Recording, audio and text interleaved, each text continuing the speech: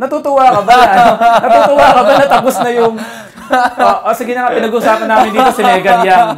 Uy, ako sabi ko worldly women. Ikaw Megan Yang, talaga. Hindi, natutuwa ka ba na ngayon tapos na yung term niya, she has more time to be here, you have more time for her. Parang, ano ba yun? Well, I mean, we've always seen each other. I mean, we've never denied that. So we've always hung out naman. So I'm very proud of her to have won such a big title for the Philippines.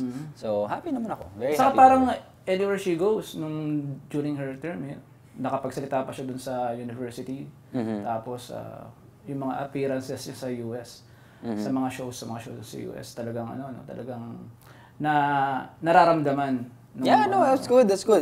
Malakas talaga yung support ng mga Pinoy sa mga ganyan Okay, sa mga winners na Filipino. So, ako I'm not surprised na talagang ang laki ng suporta ng mga Pilipino sa kanya. Siyempre, alam naman natin na dahil your linked to Megan. Siyempre, nandun ba yung parang hindi naman sa parang ano ba matatawag natin doon, bragging rights? No, hindi naman. You're close sa isang what's hers is isang hers, babaeng what's mine is mine. Anong tawag dito? Ako I'm just one of the many 100 million Filipinos who's proud of this one person who brought the title home to our country.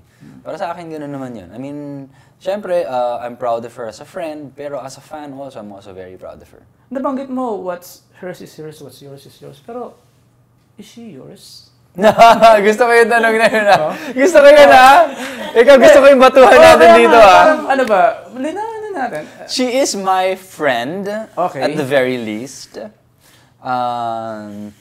And that's something I've been saying ever since. Ever since I got into showbiz, I've been saying that. And it's true.